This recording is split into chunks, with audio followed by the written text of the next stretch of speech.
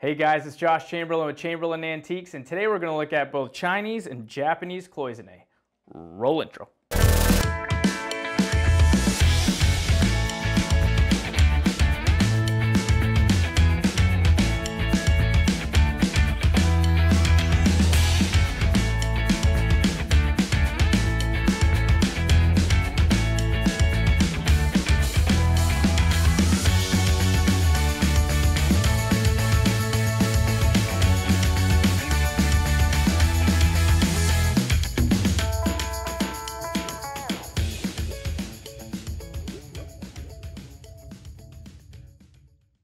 Cloisonne is a technique in which metal vessels are decorated with bent wires or cloisons, creating a design. These designs are then filled in with colored enamel and fired, causing the enamel to melt and spread out, covering the entire piece. After a few firings, the piece is then sanded and polished, revealing that wire design underneath. Although there are examples of cloisonne showing up in China during the Yuan dynasty, cloisonne really hit the scene in the 15th century. The earliest examples were simple floral designs, and they had use of a limited palette. As the technique became more refined during the 16th and 17th century, the designs became more elaborate and would sometimes include dragons and figures.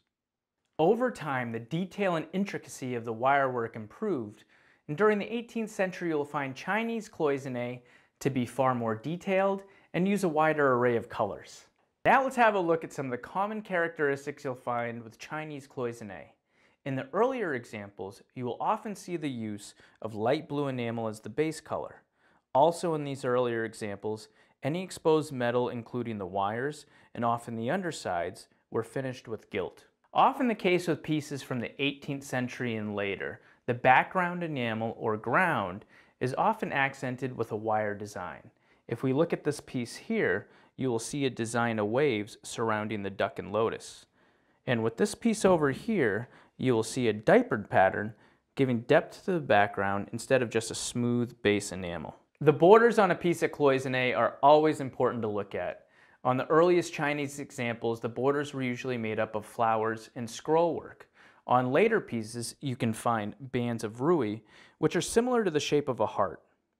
Another border you'll commonly find on pieces of Chinese cloisonne is what's referred to as a key fret or Greek key design, which are these geometric patterns that almost look like intertwined S's. Most pieces of Chinese cloisonne are not marked. When markings are found, they usually refer to a specific emperor rather than the artist who made a piece. Keep in mind this does not necessarily mean a piece was made during that time period, as a specific emperor's mark was often used long after he was gone. Now we're going to have a look at Japanese cloisonne. There are examples of Japanese cloisonne dating back as far as some of the earliest Chinese examples. But for this video, I just want to focus on when production was in its prime during the 19th and early 20th century. There are a few styles of decoration of Japanese cloisonne from this time period you should remember when trying to identify a piece. The first we're going to look at is an intricate network of various shapes, small flowers or butterflies, and geometric designs. Oftentimes, these will be done on a dark enamel or an enamel filled with gold flecks, with various colors and shapes covering the entire piece. The next style of decoration we're going to look at are scenes done on a solid enamel ground. Sometimes an entire piece will display a single scene like this vase here.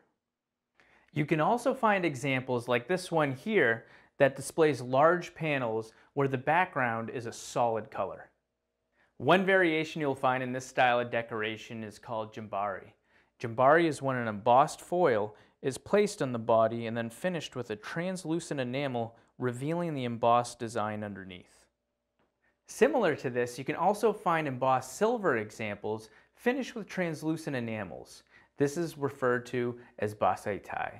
Here we see a very fine example done by master artist Kawaguchi Bunzemon.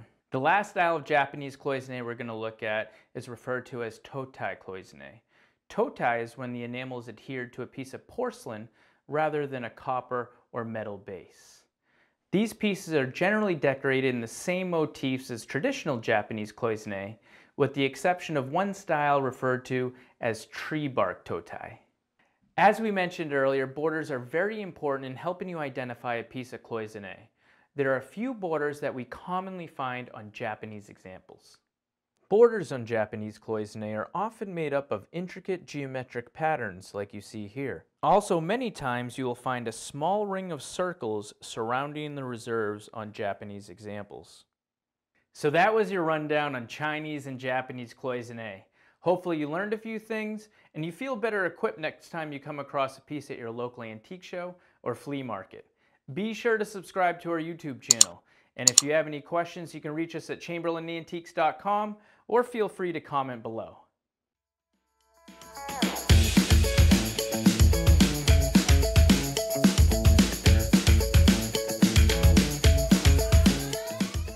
Hello, my name is Josh. Action. Action. Action. I failed. How do you mess up a clap? Identify a piece of cloisonne.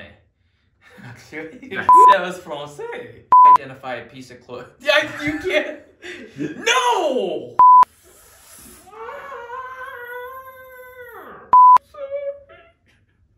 Fine. Was eating Taco Bell and some fire chicken. Fire chicken! I won't lie to you. I have things going on all over my body right now.